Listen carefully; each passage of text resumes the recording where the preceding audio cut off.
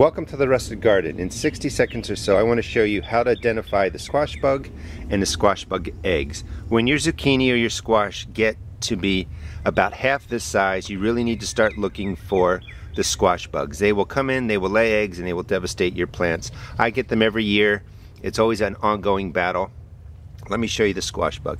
This is a squash bug that's no longer alive, but that is what it looks like. And if you see that in your garden, on your zucchini or squash, you have squash bugs.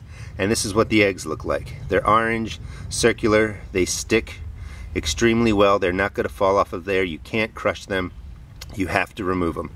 The squash bug normally lays the eggs on the underside of the leaves, so you have to bend the leaf over and look around to see if you have this clump of eggs on your plants. If you do, pinch them, tear out the part of the leaf around them, and throw them away out in a garbage can. Do not put them in your compost pile.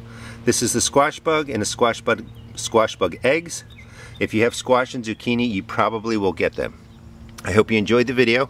Please check out my blog at www.therustedgarden.blogspot.com and also check out my YouTube videos. Thanks.